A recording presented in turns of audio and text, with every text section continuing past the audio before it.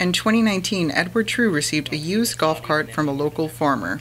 He brought it here on a tractor with a set of forks on it and delivered it. He had only driven the cart a few times on his property. So I rebuilt the engine on it, and I rode it around up here to do an engine break-in on it so that I could have it ready to be sold once I get the funding for the new seats.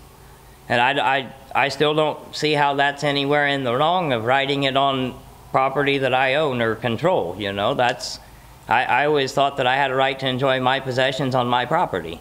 2 years later, in May 2021, the city sent True a letter saying he needed to have a permit. If I didn't comply with this license, I would receive a $750 fine for the first day and $1,000 every day after until I went into compliance.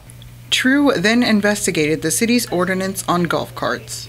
And the golf cart ordinance is pretty vague at best and doesn't mention any of the stuff they're claiming. The city's ordinance does say all golf cart owners have to apply for a permit, but True believes that rule shouldn't apply to his situation. I'm confused as to what to do. It makes no sense. I don't see how I'm doing anything wrong storing a golf cart inside a warehouse.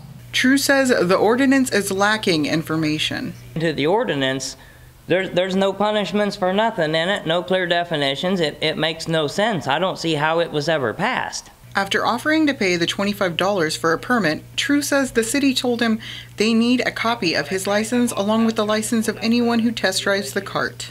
True refused and is now being fined $750 for not having a permit.